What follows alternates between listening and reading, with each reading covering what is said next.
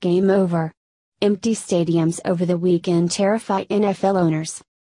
Colin Kaepernick and company have broke football, and now the boycott is even reaching die-hard fans who actually go to live games, not just declining ratings.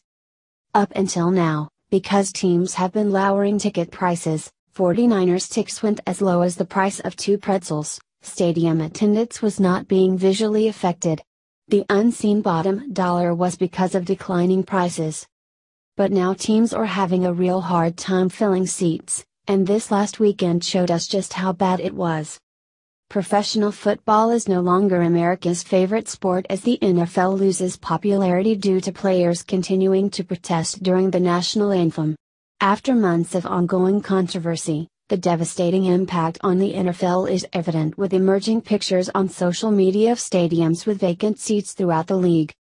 As the NFL enters its 6th week of the season, sports fans continue to notice dwindling stadium attendance and even lower television viewership.